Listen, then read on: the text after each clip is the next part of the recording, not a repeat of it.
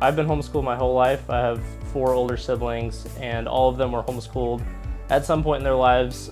I think a lot of the choice to come to Belhaven was the fact that it was a smaller school. I wasn't sure exactly where I was going to fit in, and it took me a little bit to come out of my shell once I got here.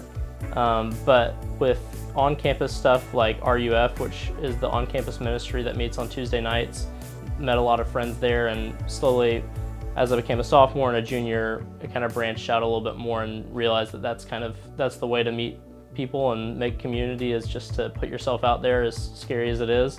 The interaction with the faculty is really awesome because, again, coming from a homeschool background, I was a little bit worried coming to a real college that maybe the professors would be intimidating or they'd feel distant.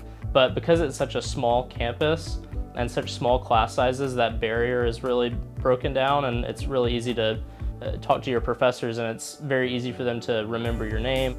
I would say for someone who's looking to come to Belhaven with a homeschool background that you're not going to be the odd one out. I think you'd be surprised how many students at Belhaven come from a homeschool background. You'll find a community really fast. There are going to be people there to welcome you in.